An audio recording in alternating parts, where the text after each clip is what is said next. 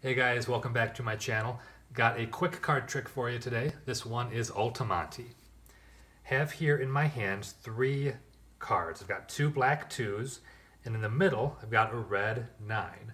Your job is to follow the red 9. Now right now it's in the middle. But if I square up the cards, just give them a little spin and a shake, that 9 jumps to the top. Now I'll do it again. If I square up the cards, all it takes is a spin and a shake, and the 9 is right back in the middle where it was.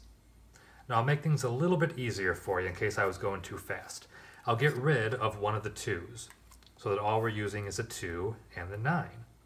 Now even though we're only using 2 cards, it still works. All I have to do is give the cards a spin and a shake, and I've got over here 2 2s. Down here is that 9. Now I'll make things a little bit easier for you still. I'll take this 2, turn it face down.